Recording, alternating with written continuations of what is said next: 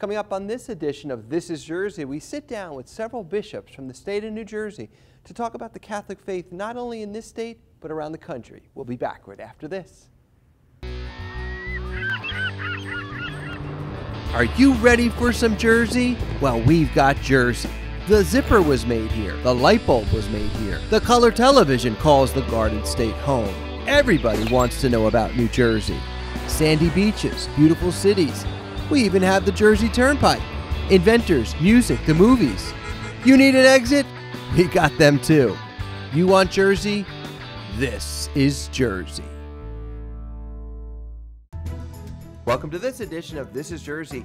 We're down in Baltimore today at the U.S. Conference of Catholic Bishops Annual General Assembly. Once a year, all the highest-ranked members of each U.S. Catholic diocese gather together to discuss issues and affairs within the Church. We had an opportunity to sit down with 3 of New Jersey's bishops, 2 incoming and 1 outgoing, to hear about their experiences as leaders of the faith within New Jersey and beyond. Up first, Cardinal Joseph Tobin, the newly appointed Archbishop of the Archdiocese of Newark. Our viewers are very interested. This announcement came not too long ago, and we want to know about our new Cardinal-elect. I understand you're from Michigan. I was born in Detroit about 40 years ago. My family fled the country because there are 13 of us kids. We lived in half a duplex in Detroit.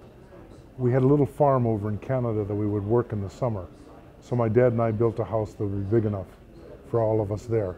And my 93-year-old mom still lives there, and some of my siblings are still in Canada. Most have come back to the States. So do you have dual citizenship? No, I actually have dual citizenship, but in Ireland. In Ireland, okay.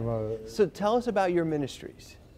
Well, fresh out of the seminary, my province of the Redemptorists, I should say that I belong to a religious order called the Congregation of the Most Holy Redeemer, or the Redemptorists, who are present in Newark. I'm glad.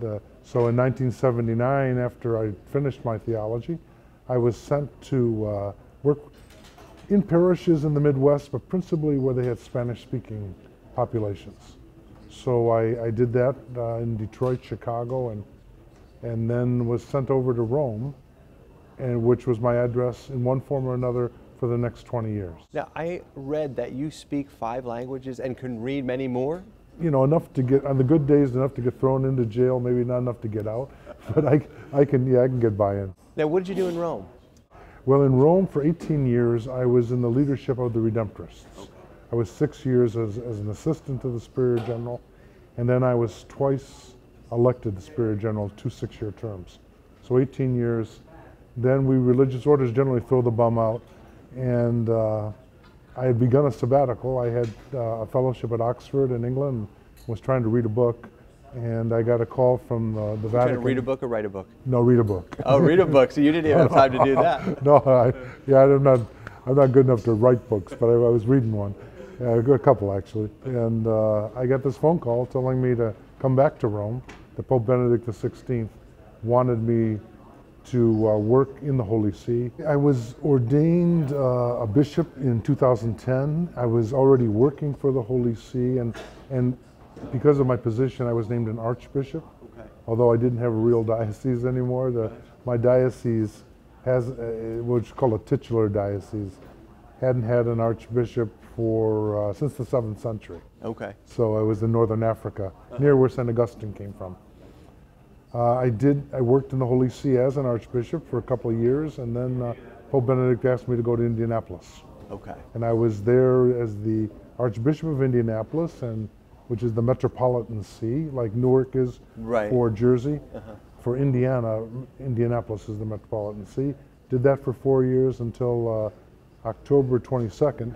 The nuncio called me and said I was to move to Newark, New Jersey. Now, I read that you were shocked that you were asked to come to Newark. Is that really the case? I was, because Pope Francis, I don't think likes to move bishops around too much, because he really wants you to be close to the people, and by God's grace and the goodness of the people, I was very close to the folks. Our archdiocese there embraces 39 counties.